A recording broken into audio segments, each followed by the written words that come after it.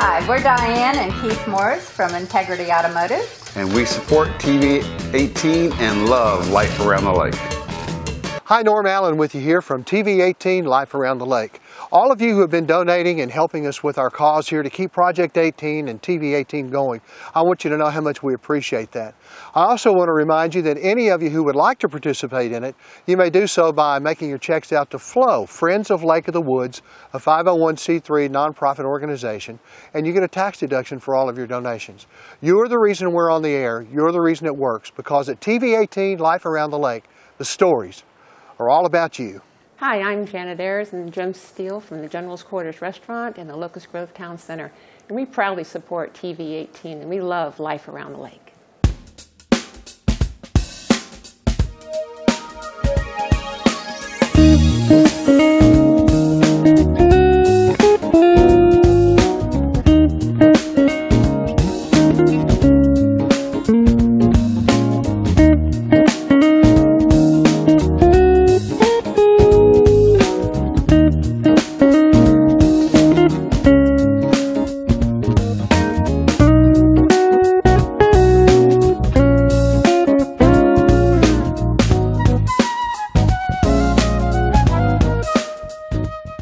Hello and welcome back to Art for Life. I'm your host Pete Brown, and where we left off was we finished a kind of a sketch of some sunflowers. Today, for the rest of this session, we're going to begin the process of building a studio painting.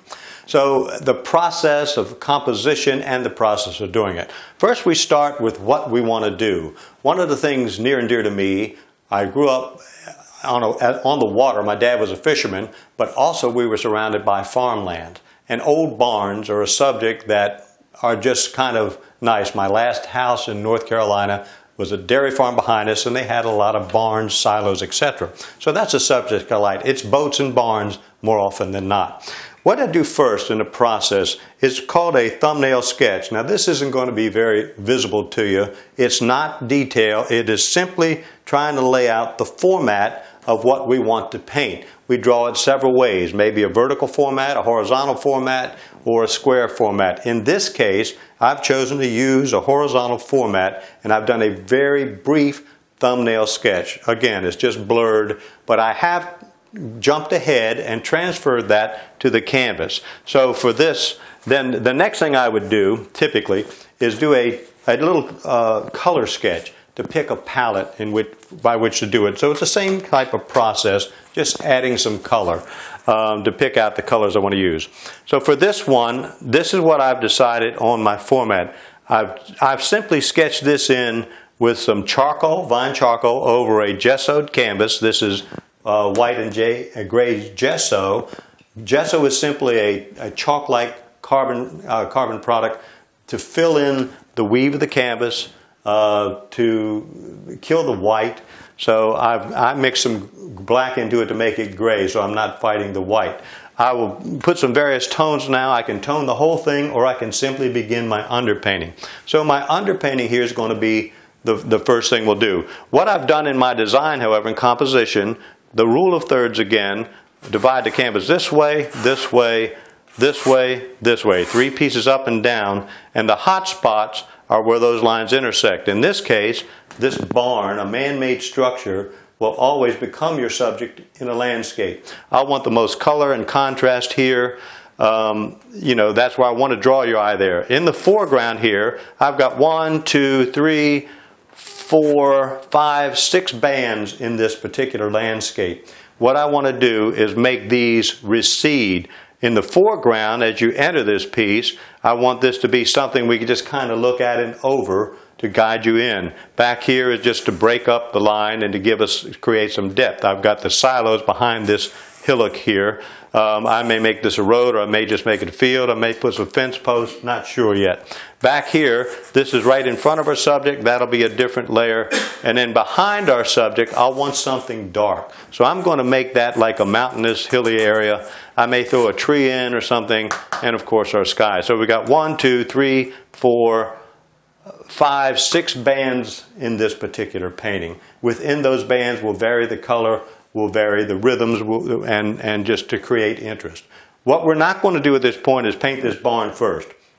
the last thing we'll do is that. I'm going to sketch it now with some paint so you can see it, where I'm going to place things, and we'll begin that way. So our first order of business is to kind of lay in. I may tone this canvas as I go, so I may use some colors that are going to seem counterintuitive. What I want to have are complementary colors underneath the colors, my final colors. If I want to paint grass, I don't start painting green. I've got to have something under it. I've got to have some violets or some reds under the grass to make it show up and sparkle. So I'm going to begin always in the back part. I'm going to try to mix a little quick sky color. First I'm going to put a little orange under that, so I get something that's kind of, it's going to be a little garish here. It's going to shock even me, but we want something under there that'll make the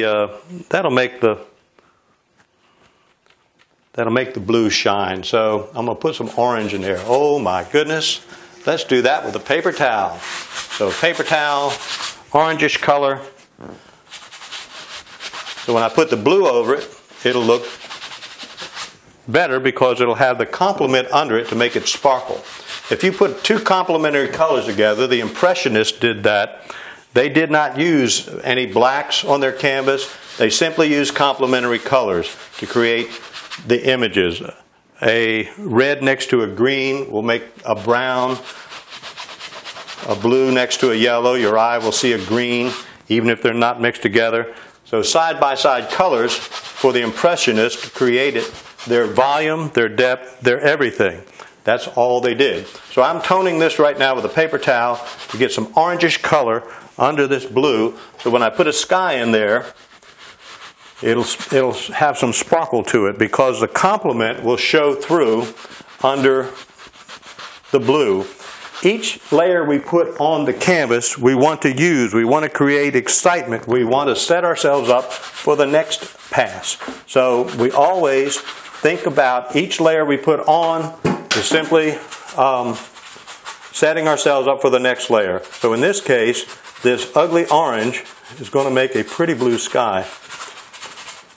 You'll notice too I've kind of enhanced it over here. It's a different layer of color than here. So I want some shift in my sky. I don't want it to be the same all the way across. It'll be darker on one side or cooler or warmer, if you will, across the way. Okay, so we got that going on. Let's bring that sky down a hair behind here, and just in case, we'll fade it in here.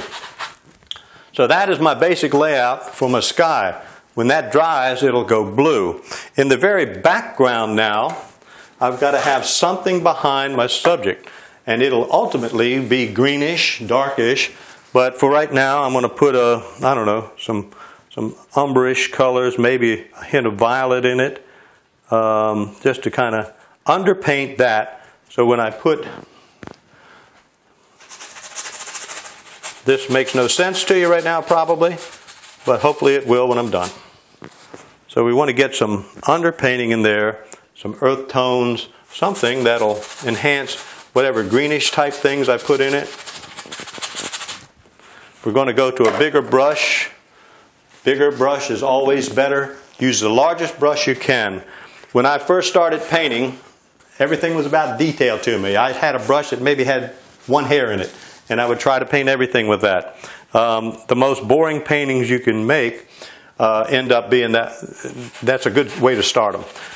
There are three things that a painting can be about. It can be any of the two, but it can't be all three. I like the acronym my old teacher taught me, CIA. It's either about color or information or application. It can be about any of the two, but it can't be about all three. What I mean by that is, if it's about color, well, that's self-explanatory. Pretty colors excite people.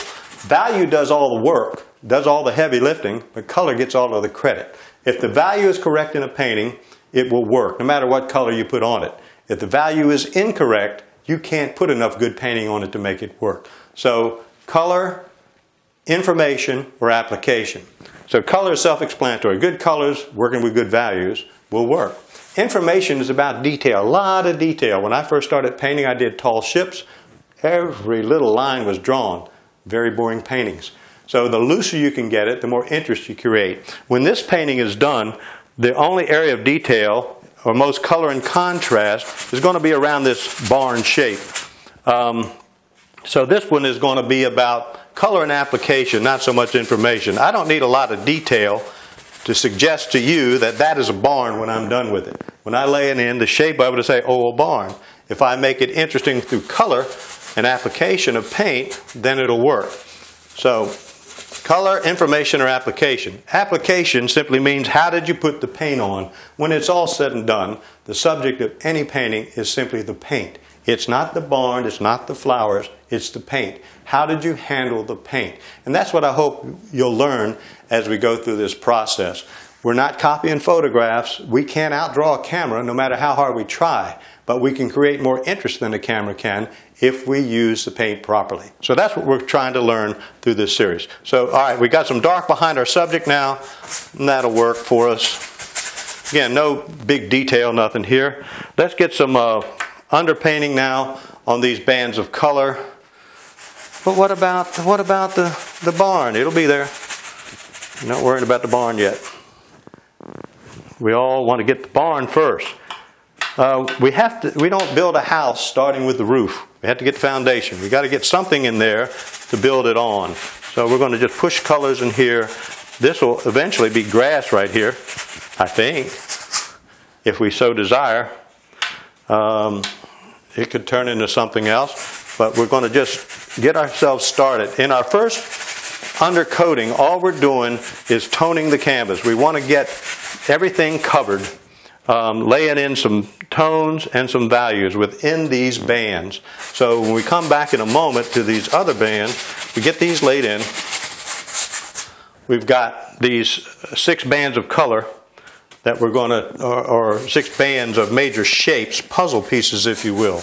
We're just trying to say this is how this thing is going to lay out. All right, and now we're going to this one and then this one. In this foreground, I'm going to go a little bit lighter. In the early days of painting, the early painters always worked extremely dark in the foreground to create the depth by fading into the distance. We kind of want to do that, but the reality is if you're standing on the ground looking at a landscape, the area in front of you is actually kind of light. So as we set up our values, this sky will be the number 1 value, or the lightest. The foreground area, this puzzle piece, will be number 2. Number 3 will be here. This one will be 4, or maybe this will be 4. This will be 5, and this 6 will be our darkest. We want our darkest area behind the subject to kind of anchor and hold it. All right, so we're just scrubbing in here. This is the process. This is the boring part, but it's a necessary part. No detail in any of this. It's just you can't tell that it's anything in particular other than a mass of color and a puzzle piece shape. So we want it to color it in like that. Okay, so we got some difference here in value. We'll put something over here. A little more. Again, we're just toning this stuff now. Let's make it a little darker here with some darker color. The other thing on your palette, we'll talk more about color as we go, but I don't use black out of a tube. I think I may have mentioned that in one of our earlier sessions. I like to mix the black out of burnt sienna and ultramarine blue. The reason for that, and the reason for a limited palette, is that we want color harmony throughout our paintings.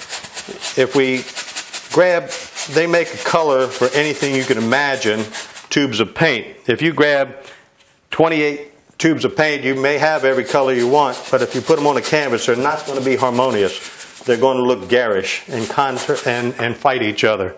So if you can use a limited palette, as we said on an earlier show, a warm and a cool color, a version of each primary to form your secondaries, and then wherever possible, a few earth tones such as these to blend into those colors, to gray them out and dull them out. All right, so we've got our things there. Oh my, what about our barn? What about our barn? All right, let's lay in our barn. We got to have our barn. So we know what we're doing here. So here's our barn. There goes one shape. There goes one. There's something under here. It's going to be very dark. I'm going to put one of these little overhangs on that barn probably. So this will just really be dark up under there. We won't know what's in there because it's all going to be shadowed out. We'll lose it over here somewhere because that's where the barn loses. Some things here, etc. We'll make a grayish barn color because heck, it's just an old, and that barn may be red, it may be black, we don't know yet. Whatever we want it to be when we get there. Right now, we're just saying this is where it's going, and then this coming out this way, even more pronounced. So we know where to put the paint later. That's our target. I guess we better put some things to that silo as well. We're just so we know where it's going. It'll be kind of a dull, grayish, blackish thingish. Actually, it should go that way. We always want to be mindful of our brush strokes because they give us information. They tell us, they give us information. So this thing is rounded, but we're looking at it from down below kind of, so we need to make sure our strokes run in that direction. Having that gray background under there made this a little bit easier. So are just going to run them that way.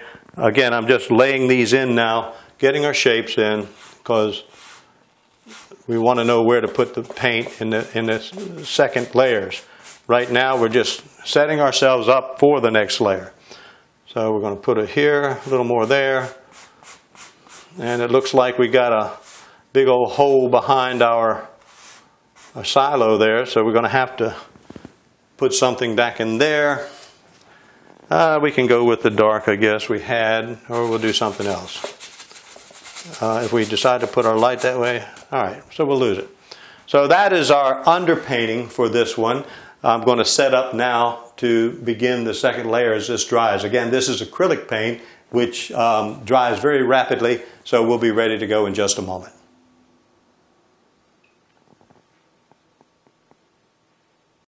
Okay, welcome back to Art for Life. Now, we're several shows into this series that will explore painting, building a studio painting. We just did an underpainting for a landscape we'll do starting with our next session. But we've run down the road a long ways, and I haven't even told you what you might need to paint if you're just starting. So let's start with the beginning of that. First, you should have a color wheel. You can download one off the internet, or simply buy one of these. Again, this is very helpful when you're trying to figure out your color combinations. Red, blue, yellow as the primaries, complements straight across from the color wheel. These are very useful. If I want a duller red, I put a little green. If I need to make a grayish violet, I'll put a little yellow into the violet. Very helpful to have, particularly when you're starting out. It becomes very instinctive once you've been painting for a while. So buy one or download it from the internet. Paints, two versions, oil or acrylic. Now, if you're working in watercolor, you're going to work opposite of what I'm teaching here. I'm teaching acrylic and oil. I'm working with acrylics in this series because they dry quickly. If I'm working in oil, my process is the same. The difference is simply this. If I'm using acrylic paints, I will thin that with acrylic medium, which is basically a water-based product, plastic, or I'll thin it with a little water. I can dab a paper towel in water into the paint, do these sorts of backgrounds. If I'm working in oil, I use odorless mineral spirits or turpentine. Most people prefer odorless mineral spirits because there's less smell with it. So the process is the same, underpainting, etc. Oil paints take longer to dry. You might have to wait a couple of days between each layer, whereas acrylic in an hour or 10 minutes sometimes you're ready for the next layer. With our paints, we want to always have, as we mentioned in an earlier version, a warm and cool version of each color. A cool blue, a warm blue, a cool yellow, a warm yellow, a cool red, a warm red. And then our earth tones are raw sienna, burnt umber. For earth tones can also calm down a color right out of the tube. For brushes, I've got a million brushes here. Most often what I use in my oil paints are bristle brushes. I use these wide guys like this, chip brushes or these Richardson brushes. The bigger the brush, the better. You can use the corner of the brush and make a small stroke, or you can use the whole thing and make a wide stroke. I do have chiseled edge brushes like this for detail. These are my bristle brushes. These are my synthetic brushes for acrylic. Use synthetic brushes if possible for acrylic. You can use bristle, but they will clog up and ruin quickly. Plastic, liquid plastic is what you're painting with, so they work better with synthetics for our acrylic paint. The length of the bristles here, this one is called a flat. There are longer bristles. The shorter bristles are called brights. We're making fine lines in detail. The chiseled edges of these brushes both work the same. I can do this way and make a line, that way and make a line, or I can pull it this way, etc. Brights in that. Then there's another brush called a filbert. It's shaped like a filbert nut around the edges. And ideally this also has a chiseled edge, but makes rounded shapes. The big wide brushes for our washes, for our lay-ins, bigger, wider is better. Okay, palette. What do we need for a palette? Well, there's a myriad of things. On this particular stuff, for these acrylic paints, I just stuck my hand in, I'm using cookie sheets. The paint sticks to them, but you can scrape it right off with your fingernail later. Once it dries, what you want to do with acrylic paint, keep it moist, spray a little spritzer on it. So a cookie tray will work. Any kind of plastic that is not acrylic, polystyrene, old cafeteria trays, or you can buy fancier palettes. For our, they make a palette just for acrylics. It's got a place in it, a pad for moisture. However, this is what I use for my oils. I have a piece of glass in there and keep my oils so they're sealed and don't dry out. So anything you can paint on. As far as practice painting, you can buy little pads of canvas paper. That's what this is. It's a piece of canvas pad. You can take a piece of cardboard and gesso it. It's wonderful for practice. I use those all the time for practicing strokes, for trying to do things. Those work perfectly. Pieces of cardboard. Masonite is another product you can use. You can gesso in that and make full-fledged paintings, or you can use them for practice. Anything that we paint on is called the support. For what I do, most of my paintings now are these box canvases, or they're called, I just drew a blank on the word for those, the deep-sided canvases. Box canvases or gallery wrap. That's the word I was looking for. The thinner canvases you typically have to frame. These, if you paint the edge black when you're done, you don't have to frame them. It's your choice. These cost twice as much as those, but there's no frame involved. Brushes, again, the wider the better. You will get to, you have detailed brushes, maybe one or two little fine brushes for one end or the other. Paints, if you're using oils, you'll need good quality paints. You'll need, but in the beginning, student grades work. All of these paints that you see here are student grade. Nothing really expensive. As you're learning, do that. For you more advanced painters, buy the best paint you can get, the most expensive, the best pigment. The light fastness, it holds its color. You put it down and it'll stay the same color. With acrylic, you do have a shading difference of about 2 shades when you lay it down and pick it up. Palette knives. You need a good palette knife. I recommend this size, this style for mixing your paints. You can also paint with this, pick up the paint, make any shape you want. The larger ones for bigger masses. Smaller knives for detail, for cutting in or out. So that's our basic supply list for painting. I hope you'll get your supplies. I hope you'll join in on painting. I hope you'll join us again for our next session of Art for Life, and I thank you for watching.